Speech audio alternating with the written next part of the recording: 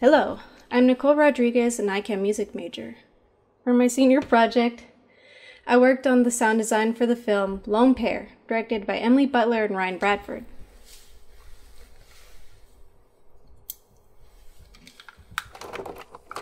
Lone Pair is an experimental science fiction short shot on 16mm film. The film explores the effects of technology on memory, relationships, and day-to-day life. My role as sound designer is to ensure that the themes, emotions, and messages envisioned by the directors comes through. A sound designer of an independent film must wear many hats. These include boom operator, Foley artist, editor, composer, and mixer. One unexpected challenge was having to work from home due to the COVID-19 quarantine. This required me to solve technical issues, such as learning how to build a computer. Coming up, I'll show you a clip of Lone Pair that illustrates how sound influences how one experiences the picture.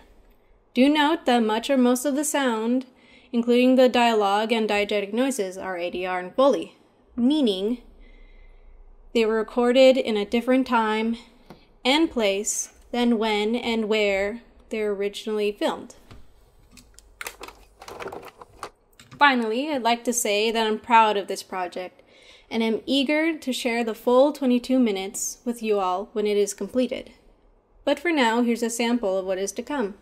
Please enjoy. There's no way to observe them, but I'm almost convinced they're organic. And they're traveling down a concentration gradient from a place of order to disorder.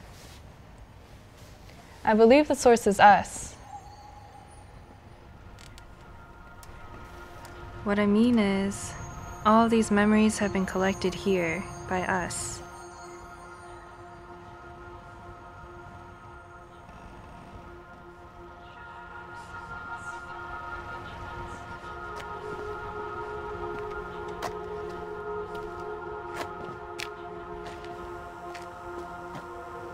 What time is it?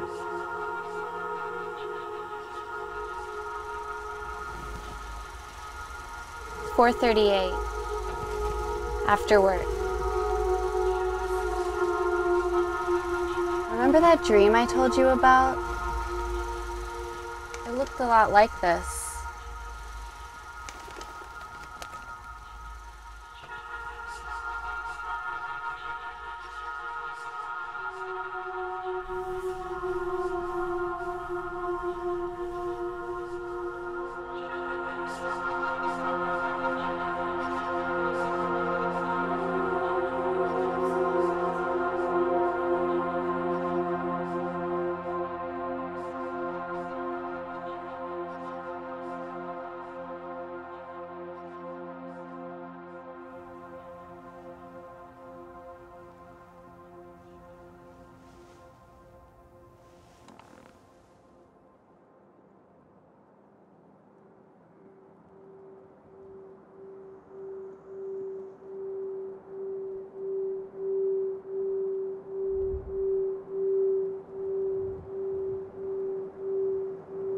I had a dream that the sky changed colors again.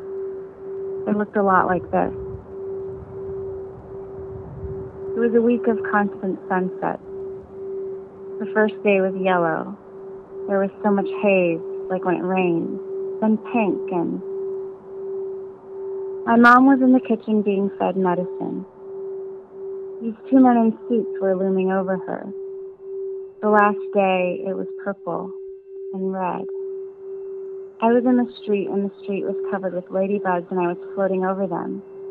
And there were corporate buildings, and one with a broken door, and a man was bent in half, it seemed, trying to fix it. A broken man fixing a broken thing.